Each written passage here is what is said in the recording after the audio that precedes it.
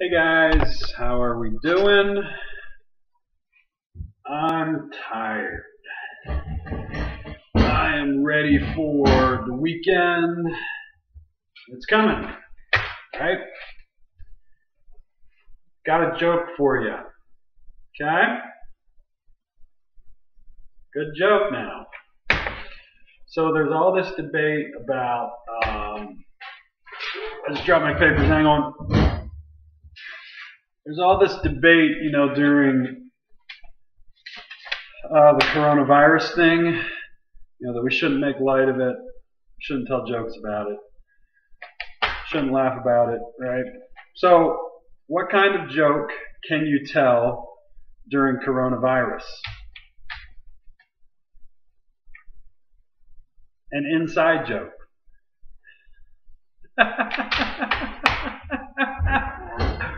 Woo! That's a good one. Inside joke. Get it?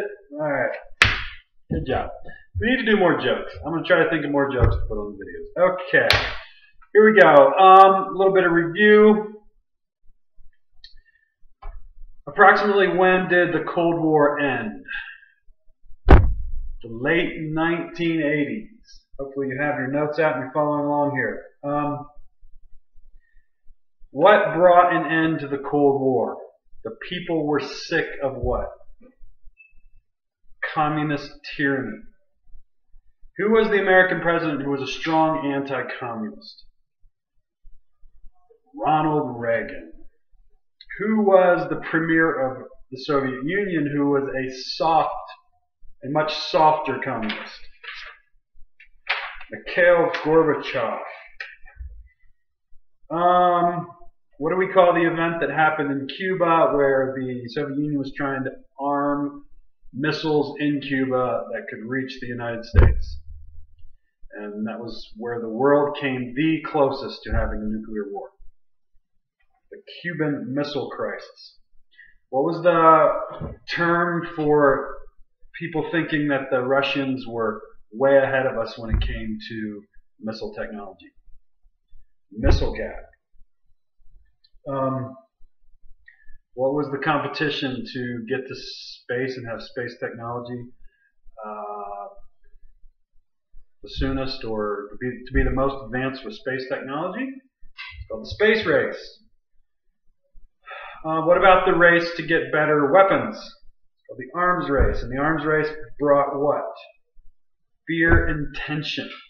There was this policy where we believed that if anybody started a nuclear war, that if they started it, we would wipe them out. If we started, they would wipe us out. And this is called mutually assured destruction. Okay, the fear of the domino effect caused wars in what two places? Korea, Vietnam.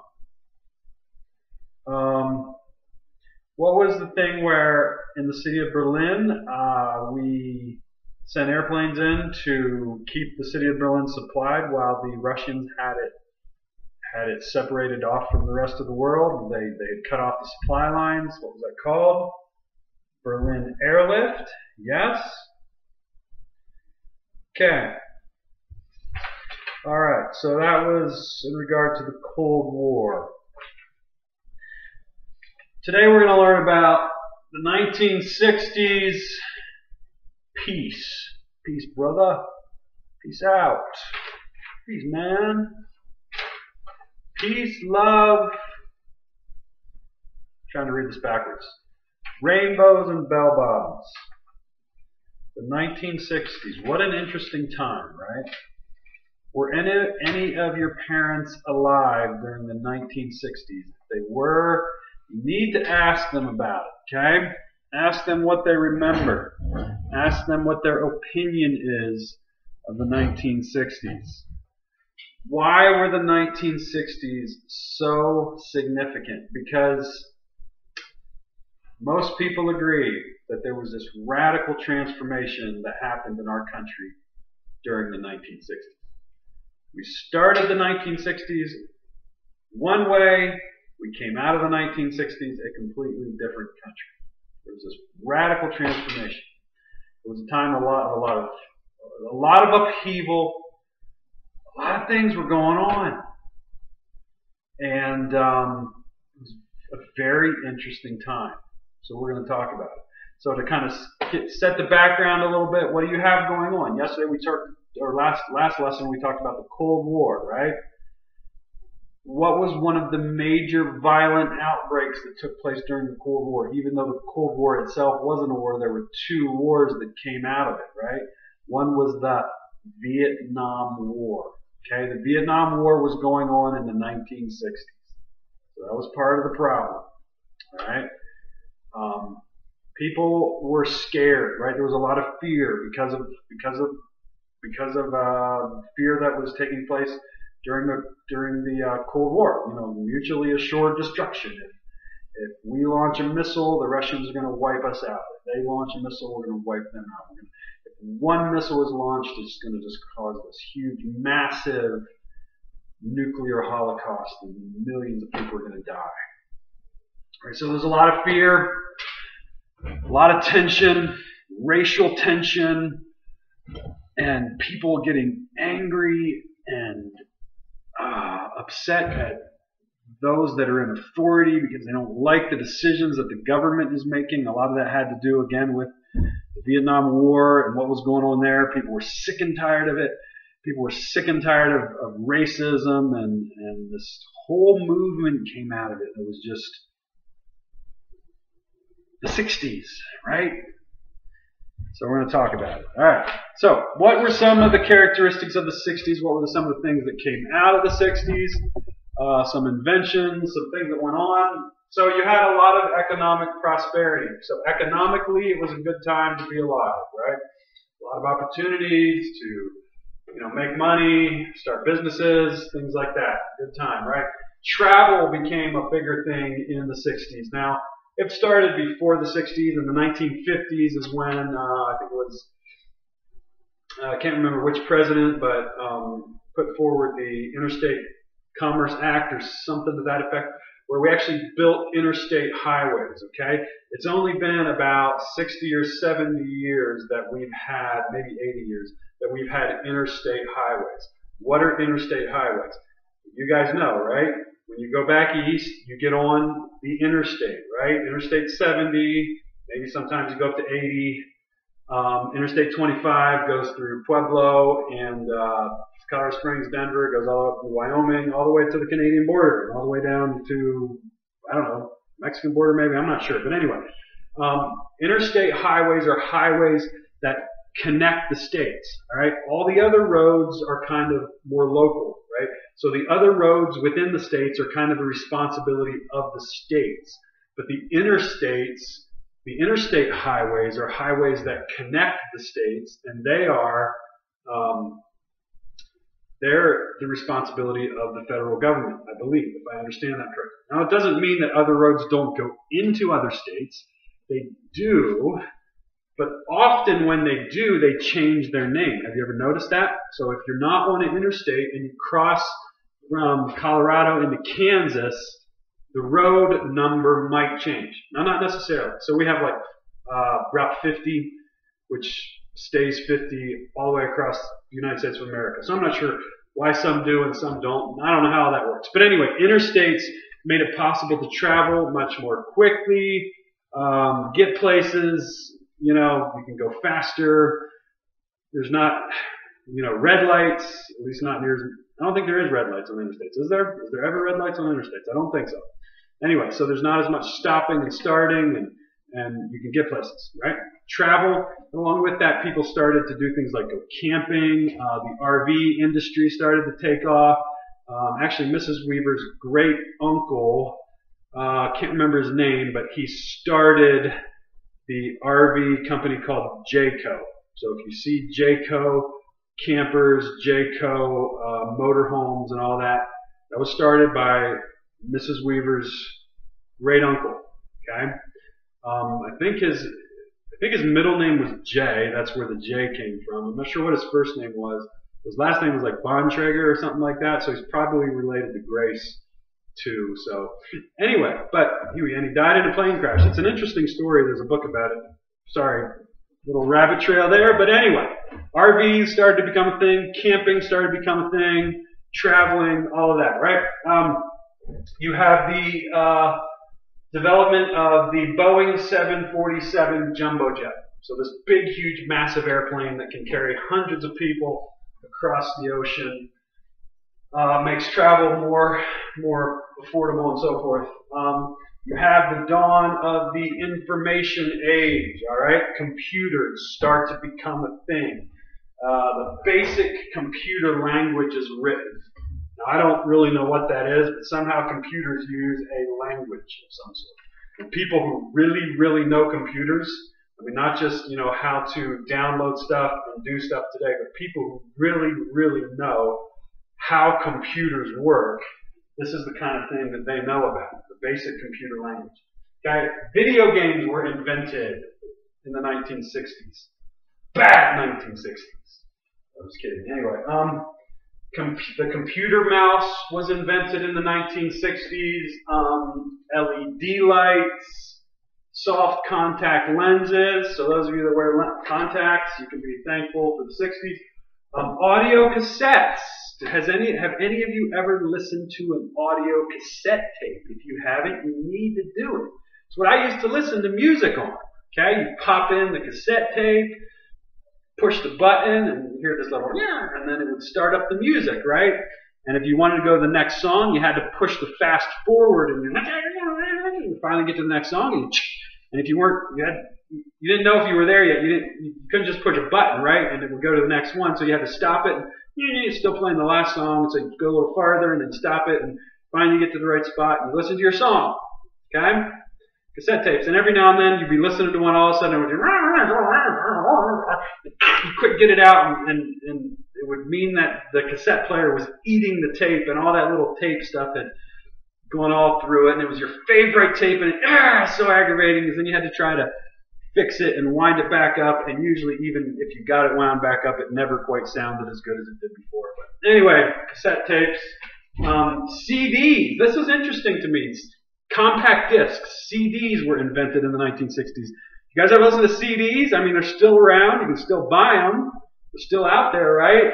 Kind of rare, but they were invented in the 1960s, not long after the cassettes. But the cassettes became popular, like I think in the 80s, and then CDs didn't really become popular until the 90s. So it takes time after something is invented for it to actually become popular, right?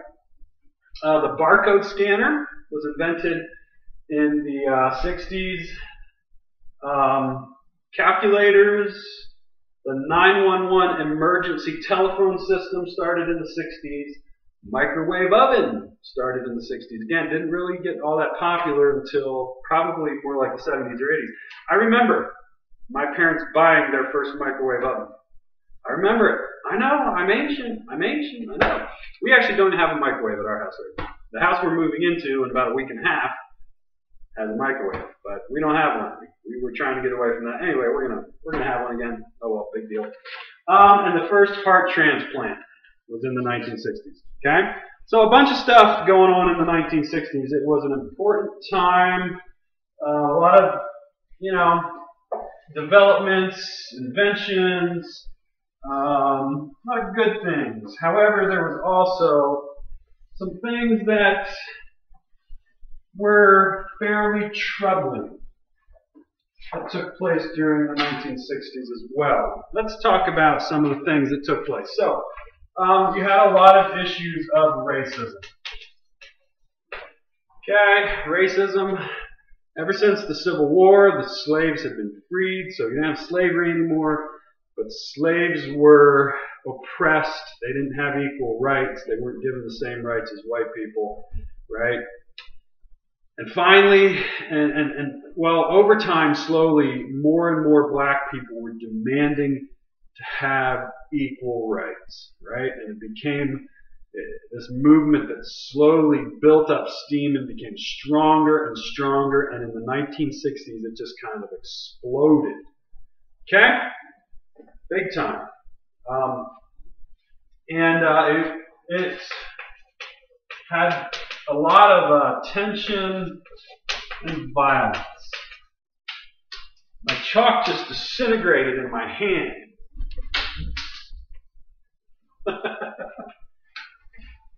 Sorry, Ryan. Did I scare you? Get a new piece. We're good. All right. A lot of tension and violence. Speaking of tension and violence, yeah, throwing chalk across the room. We're good. All right. So yeah, there were riots. There were race riots. There were marches. Just a lot of just tension. Okay. And who was the guy? Does anybody know who was the guy who led the charge when it came to the push for racial equality?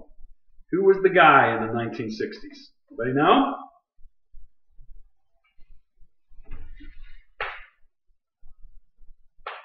Martin. So now, Luther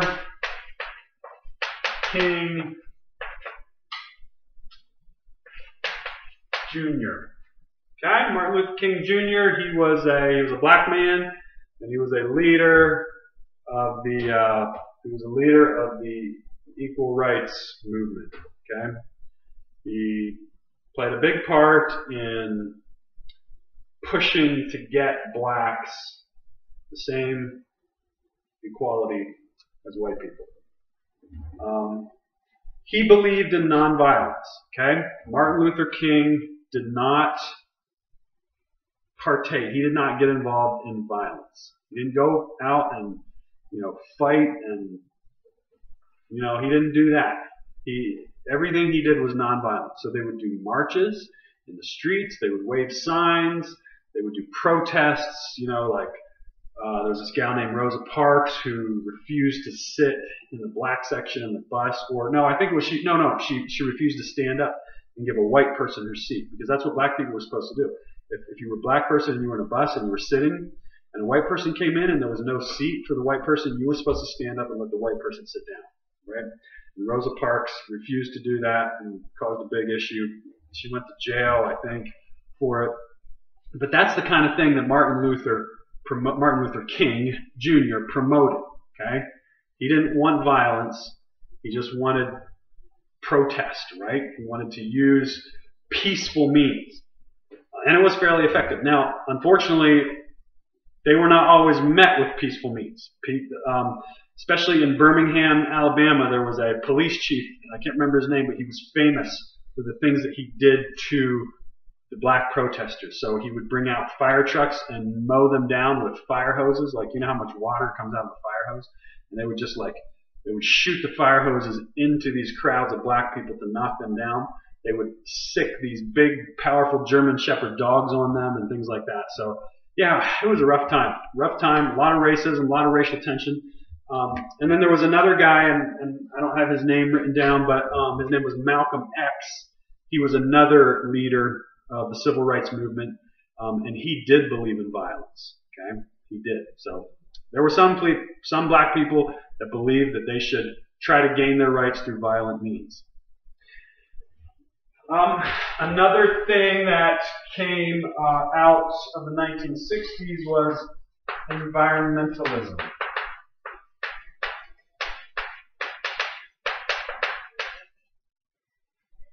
Up until then, people didn't have a lot of concern about the environment.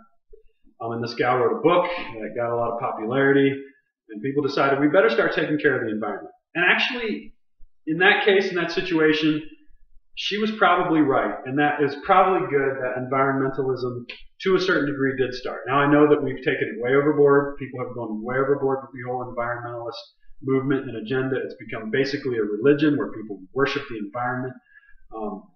And that's not good. But initially, we did need a correction. People were being too unconcerned about caring for the environment. And God gave us creation, and we are supposed to take care of it, right?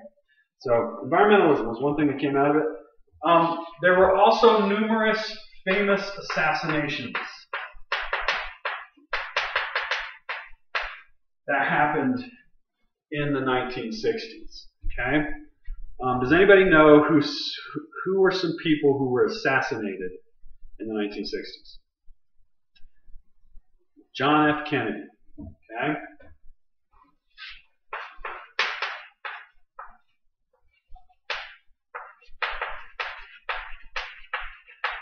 Now, JFK was an interesting guy. He was a Democrat, but he was actually a pretty good president. I mean, the thing is, Democrats today are way more liberal than John F. Kennedy. So he campaigned on hope and promise, and he would say things like, ask not what your country can do for you, but ask what you can do for your country. That's actually a really good statement, right? Ask what you can do for your country, not what your country can do for you. That's more like a Republican thing than a Democrat, at least nowadays. But anyway, he became president, and he did a lot of things that were, I mean, in a lot of ways, probably good for the country. He inspired morale. He stood up to communism. And a lot of people had a lot of hope and confidence in JFK. And what happens to him? Pow! He gets assassinated, right? He gets killed. I know there's a lot of conspiracy, but supposedly a guy shot him from a window while he was going through a parade in Texas, and I think it was the next day that guy was being transported to prison or something, and while he's being transported on live television, another guy steps out of the crowd and shoots him. So the guy who, at least supposedly, assassinated Kennedy was killed like a day later on live TV. And there's a lot of people who say it wasn't really him, it was all conspiracy. I don't know. You can look into that if you want.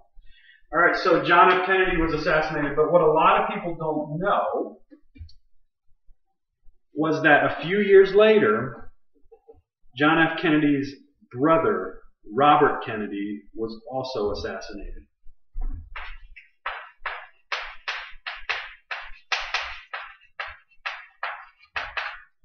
Okay. Robert Kennedy was running for president. He was running for the Democratic ticket, and once again, there was a lot of enthusiasm behind him. He was, he had the Kennedy name. John F. Kennedy had been an extremely popular president, and Robert was well on his way to getting the Democratic nomination, and he probably would have become president because people liked him, people wanted him, he had a lot of momentum, but while he was campaigning, he was assassinated. All right. Martin Luther. We're just going to put MLK. This guy, okay. Martin Luther King Jr.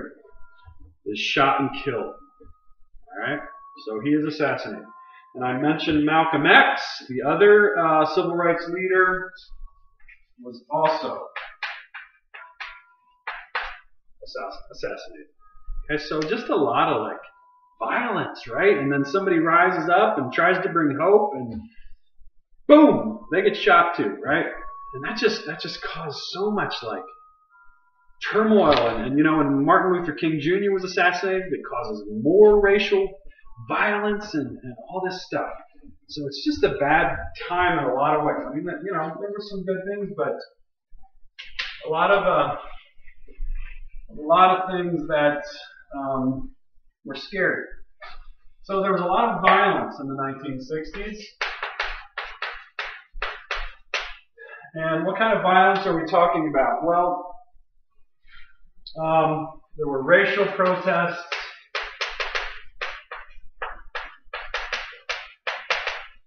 Again, black people protesting for their rights, and some of them became violent. The black people were not all innocent. Some of them did some really atrocious things. And there were also a lot of anti-war protests.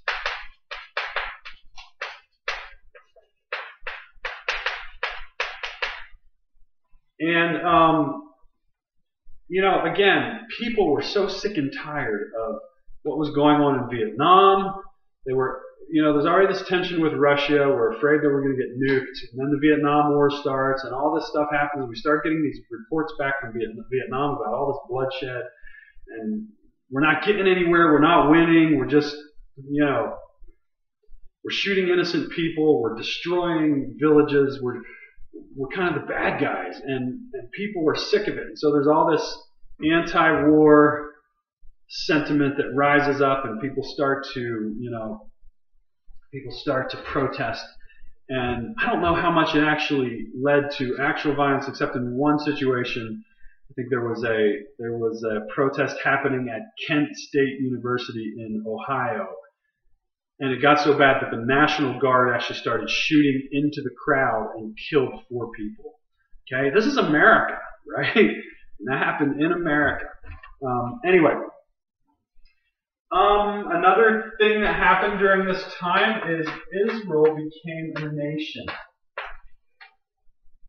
And this is interesting because all these things are happening. Nuclear warfare is kind of scarily on the horizon. People are afraid that we're going to have nuclear holocaust. There's wars, there's rumors of wars, there's violence, there's upheaval. And then Israel becomes a nation, and a lot of people think that that has to do with the end times, Israel becoming a nation.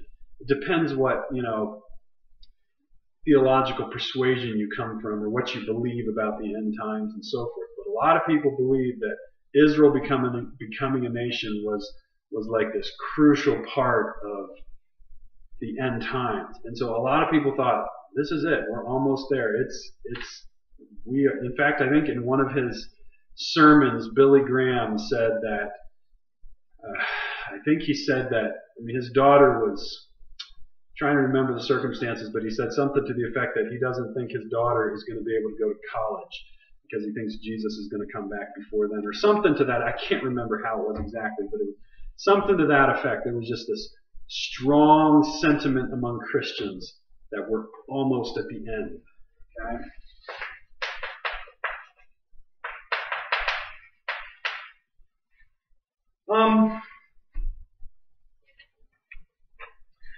Another important thing that happens in the 60s is you have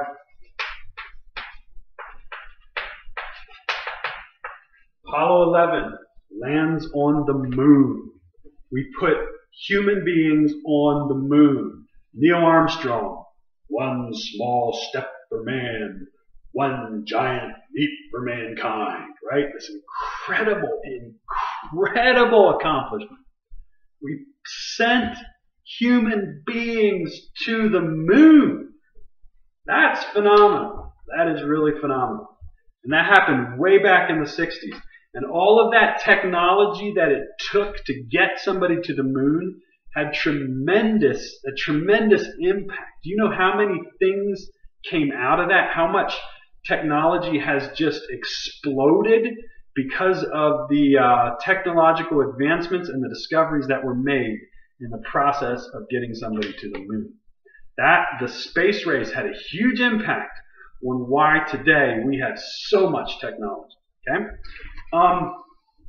What else?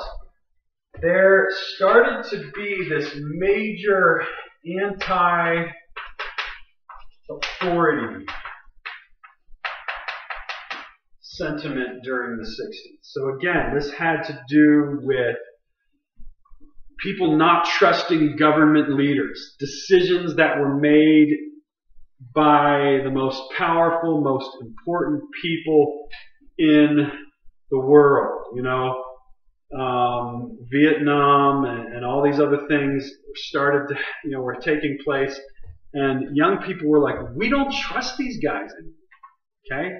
And it was just kind of this general sentiment of a lack of trust for people in authority. And it carried over not just to government people, but to their parents and to the older generation. There was a strong rebellion against the way things were. So we talked about this in the 1920s. Okay, that movement took place in the 1920s where young people were rebelling against authority. Well, this is happening again, but this time it's much worse. It's like the 1920s on steroids. People were like, we are sick and tired of doing things the way we've always done them. We're sick and tired of our parents telling us what to do, what we should wear, how we should live, how we should dress. Again, women, it was a big thing for women. Feminism kind of starts up again. Women don't want to be suppressed. But again, it takes a new and very sinister form this time. The 1920s had some issues. The 1960s really took it to a new level. Okay? So this is when drugs start really becoming a thing. There was drugs before that, but it seems that the drugs were hidden a lot more. You know, they were kind of kept under wraps a lot better. You didn't do drugs quite as quickly before the 1960s. But in the 1960s became a time where it was like, you know what? There was a sort of the sentiment that the world was going to end soon anyway. Right? Whether you were a Christian or a non-Christian, you lived under this constant threat of nuclear annihilation. So it was like, let's just live it up. Okay? While we're here. Let's just get high. Right? So drugs became a thing. Young people started taking drugs, and it felt really good, right? Drugs feel good. That's why people take it. And so that became a thing. And we have something called the sexual revolution.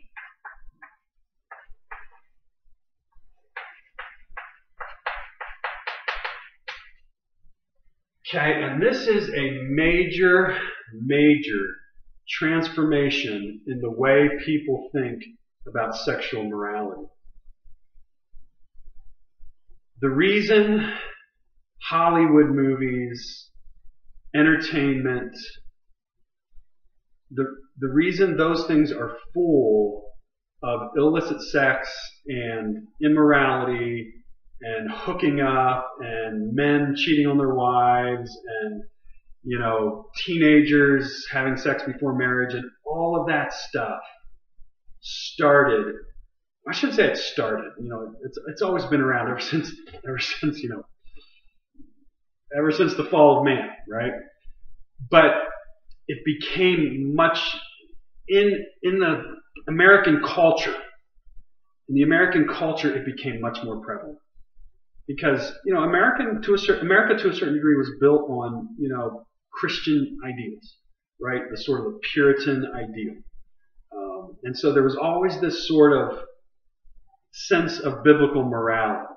You know, sexuality is for marriage, one man, one woman. Divorce was frowned on. You know, it happened, but it was frowned on. And if you were a husband, you were expected to care for your wife and raise your kids. If you're a wife, you're supposed to be faithful to your husband, and all of that until the 1960s. And at that point, it was like, you know what? We're tired of living that way. We don't think it should be that way.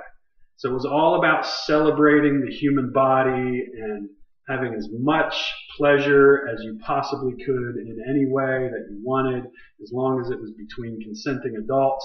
There's no restrictions. Let's just live it up, right? And sexual morality took a major plunge off the cliff in the 1960s. Okay? There was a big push for peace. Okay, so you see the peace symbol, right? The circle with the Y thing in the middle.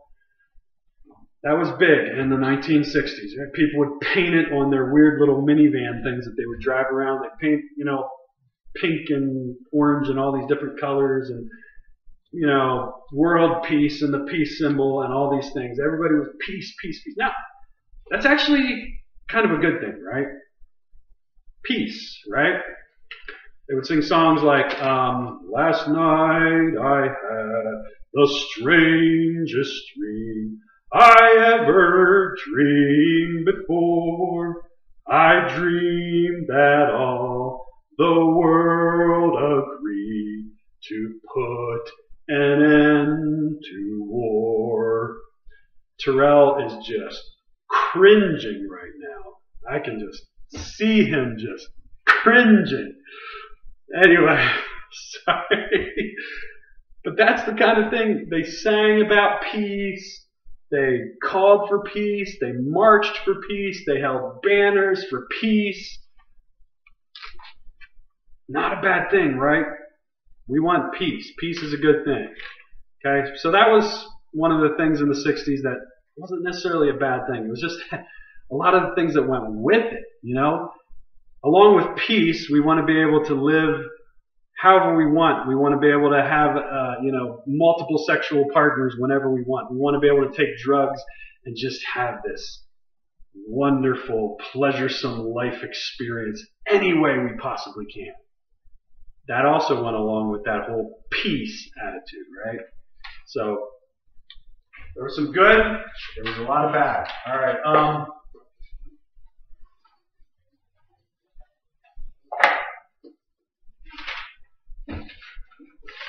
Another thing that went along with the hippies is rock music.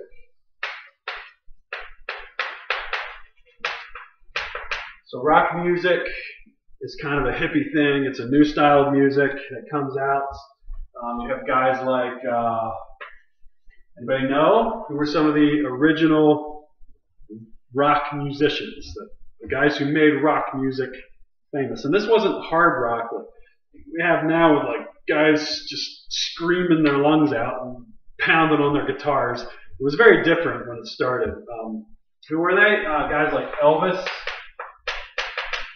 Presley, right? Y'all heard of him? Heard of Elvis Presley? Okay. It was a very popular band from Great Britain, the United Kingdom, and what were they called? The Beatles. Okay, yes. Another group that was popular was called the Jackson 5. Anybody ever heard of them? Maybe not, but you probably have heard of a guy named Michael Jackson. Okay?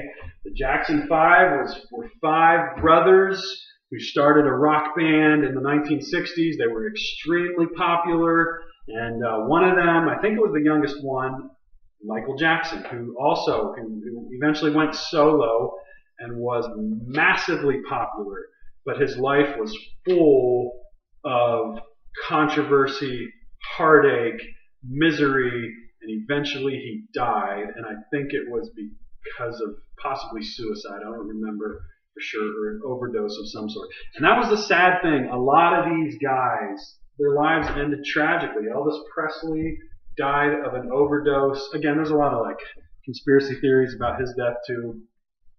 You know, he probably just was, you know, he had the world by the tail. He was the most famous entertainer in the world. And he committed suicide, right? The Beatles, one of their guys was actually killed, was shot to death in the 1980s. So another assassination. It didn't happen in the 1960s. It happened in the 80s. But John Lennon was shot to death I think in New York City.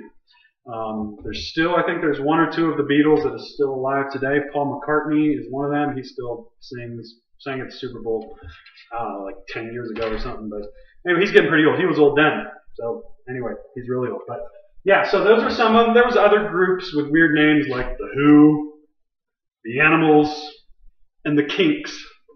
So all kinds of music was a big thing in the 60s. Rock music, it was different. It was this new genre. It was a genre that was challenging the status quo. They were using a different style of music, a different beats, different things, and it was all part of this pushback against authority and against the way things were, right? Anyway, so rock music in the 60s. Now, interestingly, and here's a little twist that's pretty fascinating, okay?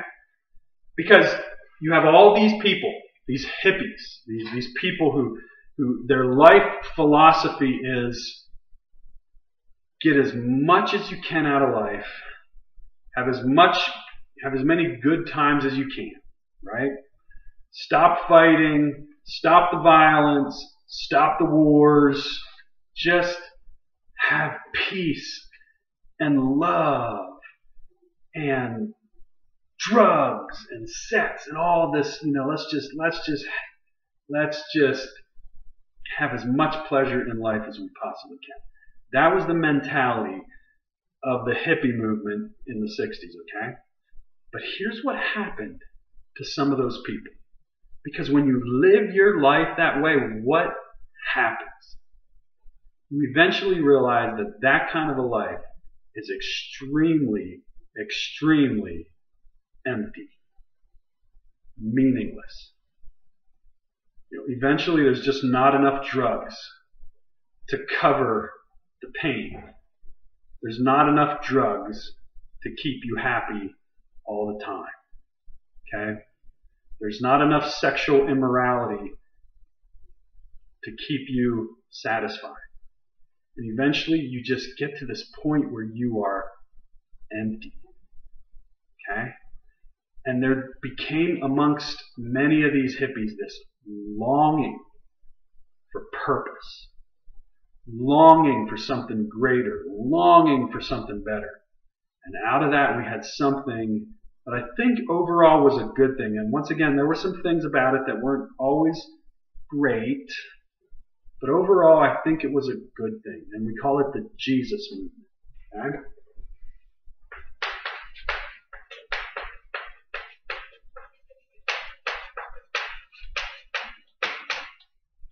The Jesus movement.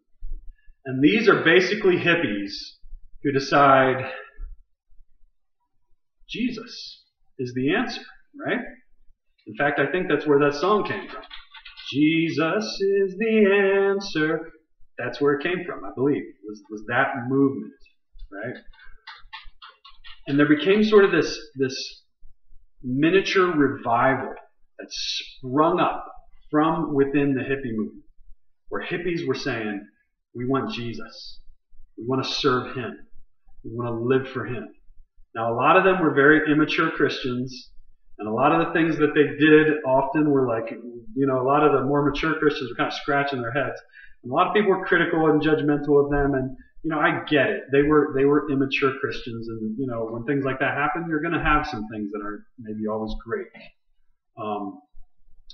So, you can find things in the Jesus movement that were not great, but you can also find some things that were very encouraging. Okay? And a lot of things that came out of the Jesus movement have impacted us even today and in church and evangelical life even today. Again, some of it may not be good, but some of it maybe is good. Okay? And out of the Jesus movement we get the contemporary Christian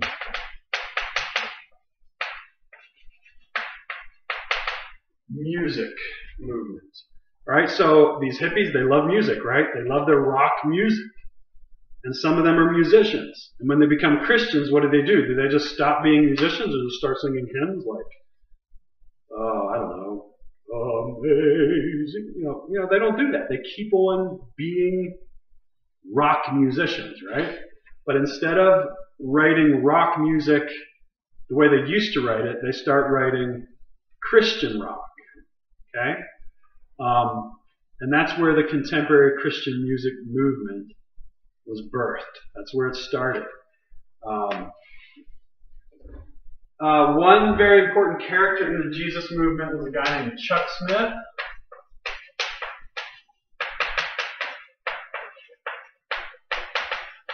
He was a pastor in California, and he was very influential in the Jesus movement. And again, a lot of these guys that came out of the Jesus movement were musicians, and that's where contemporary Christian music came from. Who were some of those early musicians? And you need to ask your parents if they know these people's names. They may not know all of them, but I bet guarantee they will know some of them. All right? Keith Green. Keith Green was an extremely popular Christian musician, a committed, passionate Christian. Actually died in a plane crash. But he wrote songs like, "Oh Lord, you're beautiful." Aren't you guys just loving how much you get to hear Mr. Weaver sing today?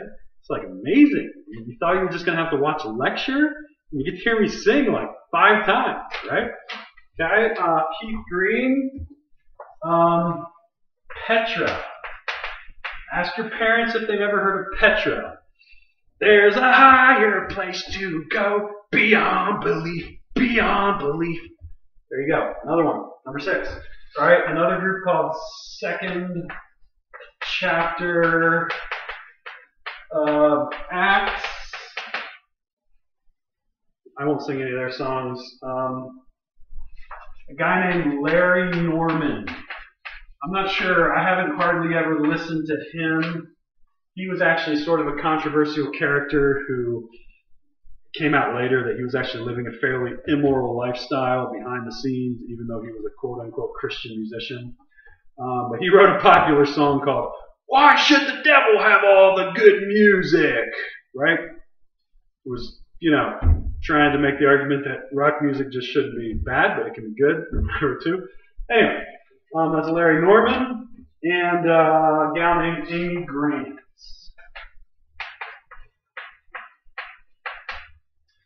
And you may have heard of her. Your parents, I'm sure they've heard of her. She's actually, most of these guys are Keith Green died. I think Larry Norman died. The rest of them, I think, are still alive. They're just not as popular. Amy Grant actually may still be semi-popular. But she was massively popular at one time. But yeah, a lot of songs that we sing today, a lot of like the simple praise choruses like "Seek ye first the kingdom of God" and "I love you, Lord."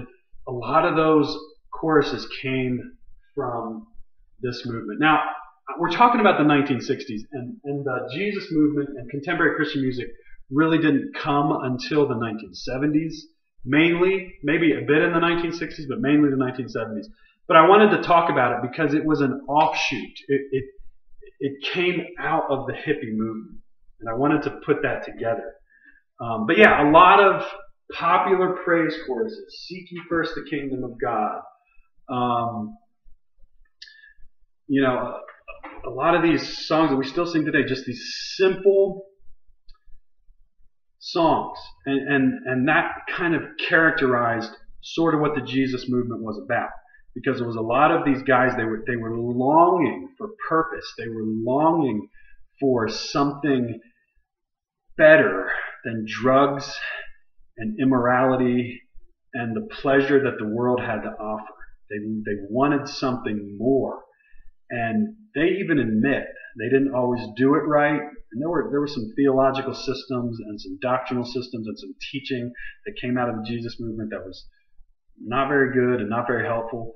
But at the same time, there was also just a lot of people who just had a longing for Jesus, a longing to serve him. And so they would write these simple, powerful praise choruses that still resonate with us today, at least some of them. And we still sing them, "As the Deer," and some of those other ones. So anyway, that was the Jesus movement. So even when people are turning against God, turning their backs on him, even in that, it's so amazing how God can come down and work in spite of that, but also sort of because of that. He uses the emptiness and the darkness to show people their need for him. Okay? So anyway, the 60s. Let's finish up quickly. What was the impact of the 60s?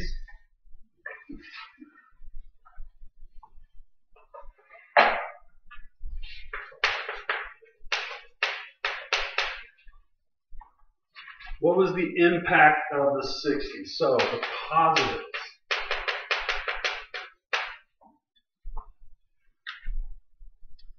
Was there good things that came out of the 60s? Yes, there were. Okay, let's be honest about that, right? There were some good things. There was, racial equality.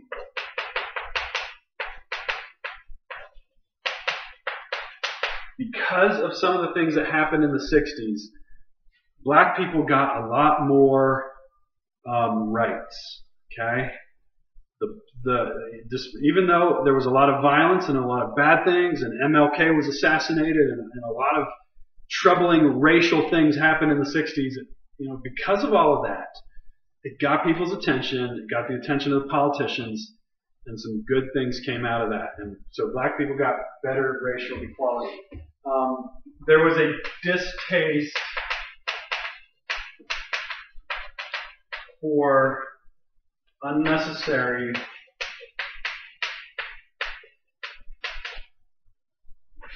war and violence.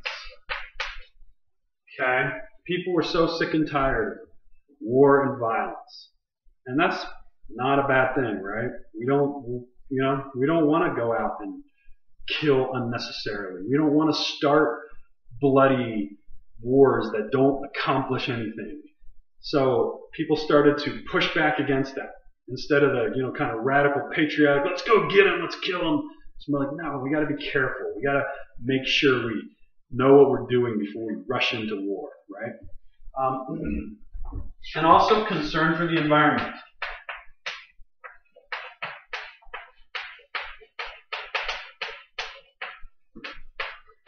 And I say that as a good thing because I do think it was a good thing. We needed a corrective in that area. If we would have continued going down the road we were going down, we might have messed this world up in a way that would have been hard to fix, right? And so a certain amount of environmental concern is a good thing. I've been to Romania, and in Romania they don't have the same kind of environmental concern as we do. And when you're in the city, there's this horrible smell that just permeates the city. Like it's, the pollution is just horrible.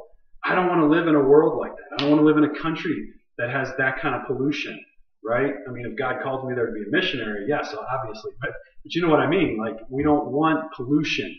And again, I know the environmental movement is going off the deep end crazy to the degree that it's not very helpful anymore. But initially, that was a good concern.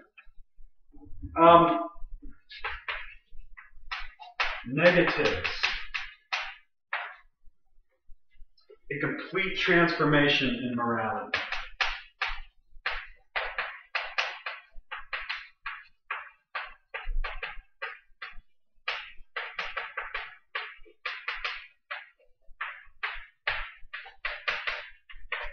Okay?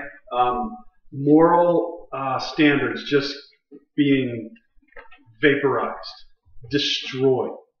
All right? People being unconcerned about sexual immorality becoming prevalent. And so let's put down the popularization of drugs.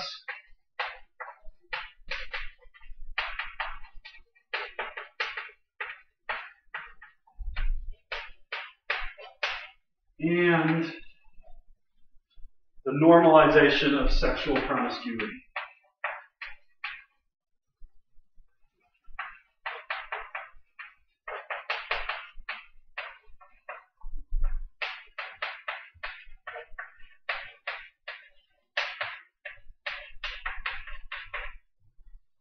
Okay, so it didn't just make sexual immorality more rampant. It made it more normal. Just like it's okay. People tried to make the argument that it was okay, and today we're suffering the effects of that. Right? Divorce, out of wedlock pregnancies, just all kinds of brokenness, broken homes, broken sexuality. It's just a mess because of this, right? And this general rebellion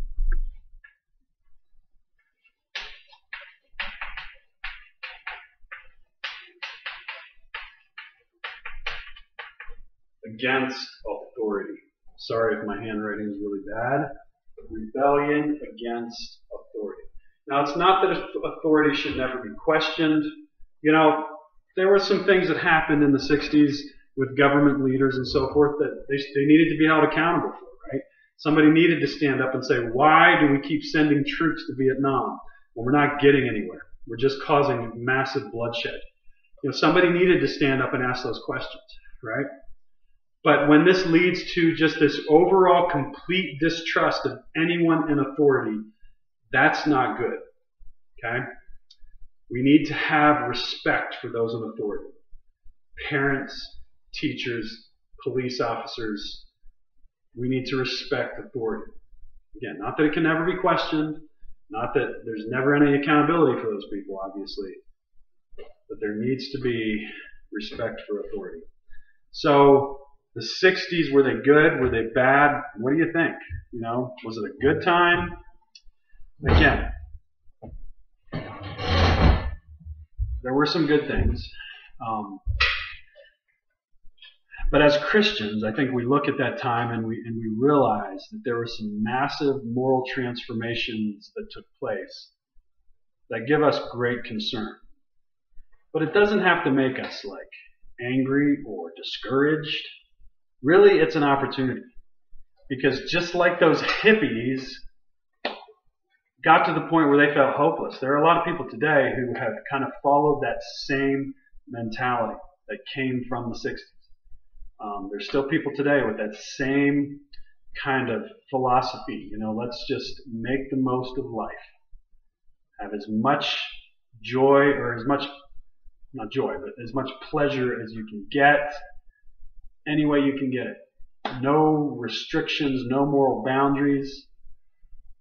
And eventually, that just becomes really empty, right? And so as Christians, we can give those people an answer and give them a hope when they come to that point in their lives where they realize this world just doesn't cut it. All those quote-unquote wonderful things that I thought I would experience when I started living a life completely unrestricted by moral boundaries, when I realized that that just doesn't give me what I thought it was going to give me, maybe I'll start looking for something better. And that's where we as Christians can come in. Okay? So the 1960s transformed our country drastically. But we should expect that because we live in a fallen world. But Jesus still is the answer. He still is the hope. The gospel is what people need. So let's shine the light of the gospel to people who have bought into the lie that this kind of mentality can give you purpose, right? Let's shine the light of the gospel to those people, because Jesus is the answer. All right, guys, have a great weekend. I don't know when you're watching this. Maybe you're already on the weekend. That's all I got. Adios.